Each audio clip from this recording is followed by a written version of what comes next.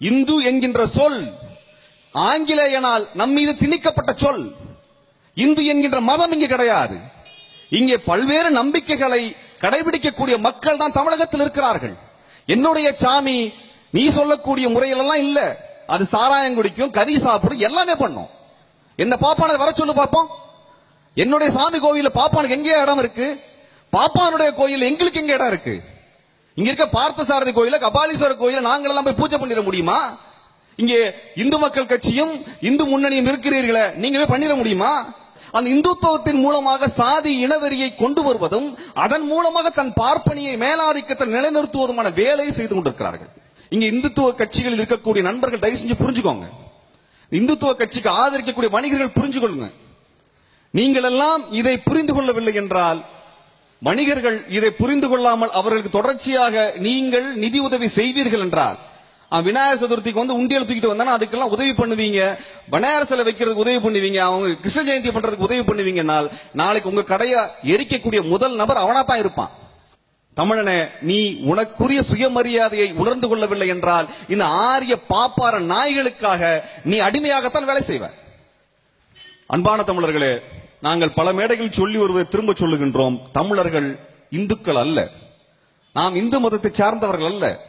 உடனே நம்ம எல்லாம் வந்து இந்துக்களுக்கு எதிராக நின்றான் சொல்லிடாதீங்க. நம்ம ஊரில் இருக்கக்கூடிய மதுரை வீரன், சுடலமான, கருப்பசாமி, இது எதுவும் இந்துத்துவத்திற்கு தொடர்பான கடவுள்கள் அல்ல. இந்த முறை நம்முடைய முறை அல்ல. நாம் வேறு முறை, ஒரு பாரம்பரிய முறையை வைத்திருந்தோம். நாம் சொல்லக்கூடிய தத்துவம் என்பது உலகத்தின் அனைத்து மக்களையும் சமமாக நடத்த வேண்டும் என்கின்ற தத்துவத்தை சொன்னவர்கள் நாம். யாவரும் கேளீர் என்று சொன்னவர்கள் நாம். யாதும் ஊரே என்று சொன்னவர்கள் நாம்.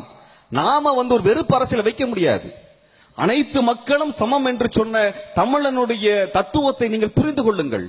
ஆனால் அனைவரும் சமம் அல்ல.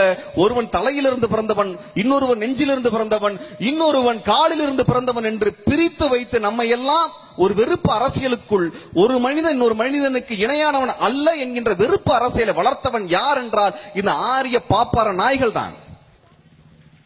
இந்த ஆரிய பாப்பார நாய்களினுடைய அரசியலை நீங்கள் புரிந்து கொள்ளுங்கள். இந்துத்துவ அரசியலை நீங்கள் கையில் எடுக்கிறீர்கள் என்றால் நீங்கள் தமிழர் இல்லை என்ற அர்த்தம். ஏனென்றால் தமிழன் இந்து அல்ல. தமிழனுக்கு அப்படிப்பட்ட சிந்தனை கிடையாது. அனைத்து உயிர்களையும், அனைத்தையும் சமமாக சிந்திக்கக்கூடிய, பாதிக்கக்கூடிய சமூகத்தை சார்ந்தவன், வரலாற்றை சார்ந்த, வரலாற்றை கொண்டவன், நாகரிகத்தை கொண்டவன் நாம். வெறுப்பு என்பது தமிழனுடைய அரசியலில் கிடையாது, தத்துவத்தில் கிடையாது, வாழ்க்கையில் கிடையாது, வரலாற்றில் கிடையாது. ஆனால் இந்துத்துவ அரசியல் வெறுப்பு என்பதை நீங்கள் எடுத்து விட்டீர்கள் என்றால் அவனுக்கு அரசியலே கிடையாது, வாழ்வே கிடையாது. இதுதான் அத்வானியுடைய அரசியல், இதுதான் வாஜ்பாயின் அரசியல், இதுதான் மோடியின் அரசியல், இதுதான் இந்த ஒட்டுமொத்த கும்பலின் அரசியல்.